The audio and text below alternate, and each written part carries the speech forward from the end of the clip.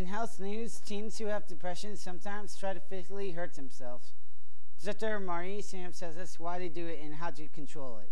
It's estimated that up to a quarter of U.S. adolescents have engaged in some type of self-injury.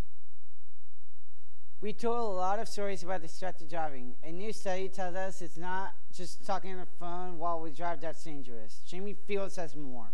When you hear the warning, "Don't talk and drive," you probably think cell phone. But a new study finds chatting with passengers can also be dangerous.